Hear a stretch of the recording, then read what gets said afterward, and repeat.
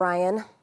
Yeah, we're talking about strong wind gusts. We're talking about some heavy downpours that are moving through the area, and then a big temperature drop on the way.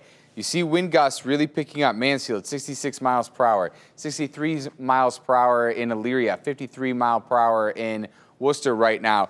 Ashland County now up to 4,100 power outages. Erie, 10,000. Huron, 4,000. Richland County, only 1,000, which is surprising considering Mansfield has had some pretty consistent strong wind there. Not as strong for our eastern spots, but it is expected to pick up. So this is continuing to drift to the east here. That's why the wind advisory has been expanded for those spots. That goes for everybody until 1 o'clock. So here we go with those heavy downpours. This is along the cold front, and behind it, those temperatures are dropping. So now on the west side of Cleveland, heading into Lakewood, heading into Brooklyn, Parma, Walling Corner there, North Royalton, right on your doorstep, just past Hinckley now at this point, moving into Richfield, Broadview area, Bath Township, Bath Center, just outside of Copley now at this point, Norton, Barberton, and continuing to the south, it does taper off as we get into Stark County. Canal Fulton, not as bad, but right on the doorstep of Massillon,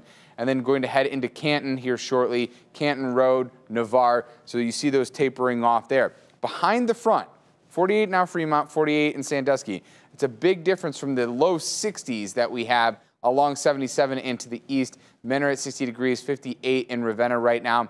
Temperatures are going to gradually drop. The winds will calm down a little bit for this afternoon, but wind gusts are still expected to be around 30, 40 miles per hour, but that's at least calmer than the 50, 60 mile per hour wind gusts that we're seeing right now.